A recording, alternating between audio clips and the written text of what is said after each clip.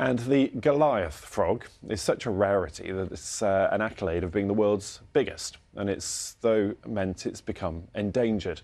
For decades, the amphibian, which can grow to the size of a cat, has been overhunted for food and for pets. But work by conservationists to educate poachers has seen it return to new habits in Cameroon. Look at the size of that. It's just approaching 12 minutes past 6. Good morning. Louise is here to keep me company with a look at the weather this morning. Louise, good morning.